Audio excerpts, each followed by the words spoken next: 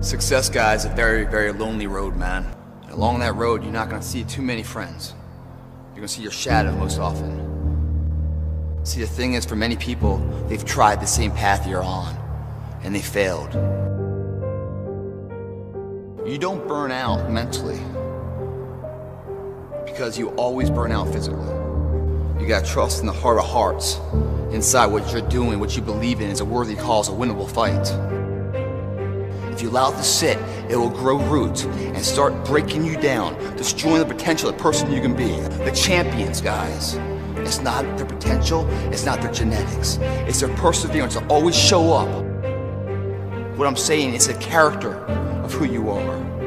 It's not the title that makes you, it's not the success that makes you.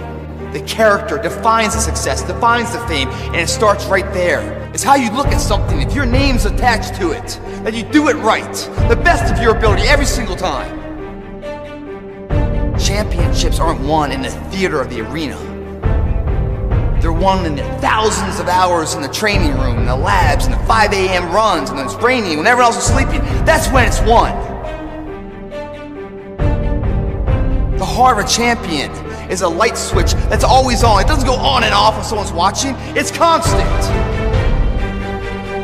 Fear is self-imposed, meaning it doesn't exist. You create it, you can destroy it too. I love fear. The reason why, behind every fear is a person you want to be. You face your fears, you become the person you want to be. You run from your fears, you're not living. You're alive, but you're not taking it to freedom.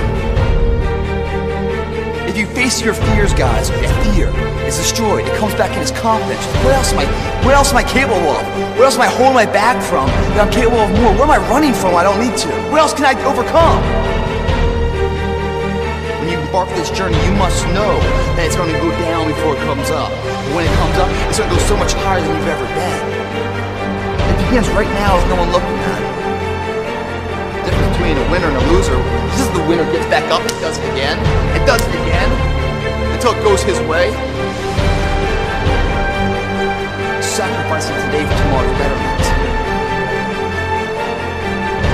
Something in the near future, relative future, that gives value to today. We all fall down in life. The question is, who gets back up? You go after and you give it all you have. If you lose, at least you tried, man. I failed.